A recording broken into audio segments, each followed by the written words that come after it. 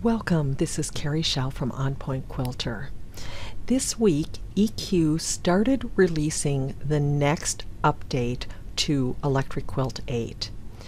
And as part of this release, there's a new feature that allows us to save a quilt as a photo. And this is going to make creating labels super easy. And so I wanted to just show you how easy it is to do that in this tutorial. I am on the quilt work table and have selected this round quilt that I designed as part of the TKQ Bargello class. And I decided I would love to have a round label. And so I'm going to print my label on EQ printables and just cut it out on the circle. But I need to put text on this. So I'm going to make a label that uses the image of the quilt as the backdrop. The first thing I want to do is select Hide Show Quilt Patch Lines because I don't want to see those lines in the label. Because this is a very busy quilt, I don't want to just throw the words on top of it because I think it's going to be hard for those words to be visible. So I'm going to create a backdrop for those words. And to do that, I'm going to go to the block work table. I'm going to do a new block applique motif, and I'm going to select the ellipse, and I'm going to change the block width to 12. Then I will drag an ellipse inside the work table, and I will drag the edges of the object to resize it. And I'll do center and block, go to the color tab, and I will color this and add this to the project sketchbook. Now I will go back to the quilt work table and I'm going to do a set block. I'm going to go to layer 2 and I'm going to drag my ellipse on the quilt. I'm going to select it with the adjust tool and I'm just going to drag an edge to resize. Now I am going to turn off snap block position to grid and snap block size to grid under the grid setups. That's going to give me more flexibility, and I may change this once I get the text in, but I'm going to go ahead and put this towards the center and then do a center horizontally and vertically. So I've got it exactly in the center of the quilt. Now I need to add text.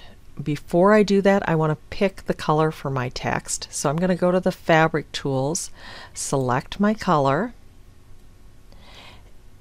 and then I'm going to go to the text tools, do a set text, and I decided to use this stencil text.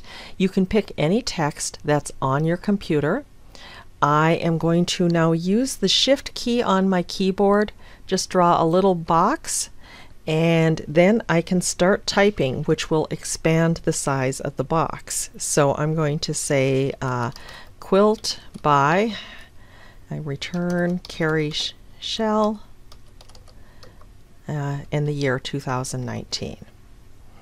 Now if I want to make changes, I can bring the size up, and then I can center this however I want to. I'm going to select the middle option for centering, and then I'm going to select it with the adjust tool.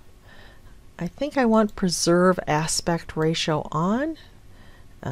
Well, I don't even need to resize it. I think that looks pretty good. I can do a center horizontally and center vertically, and then I can add this to the project sketchbook.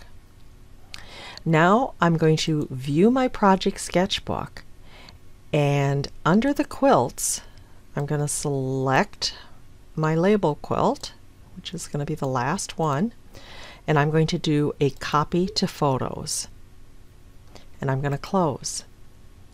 Then I'm going to select the image work table,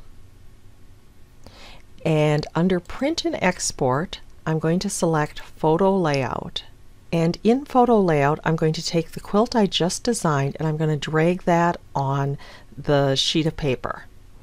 and it asks if I want to resize it to fit or scale it to fit. I'm going to say yes. To do additional scaling, I will just drag a corner of the photo and reposition it. And then I'm ready to print. I can select print. It's going to let me select a printer from my list of printers, and I'm going to select OK.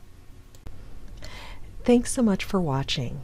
For additional tips and techniques, and to be informed of new classes and other online tutorials, please subscribe to my weekly newsletter at www.onpointquilter.com.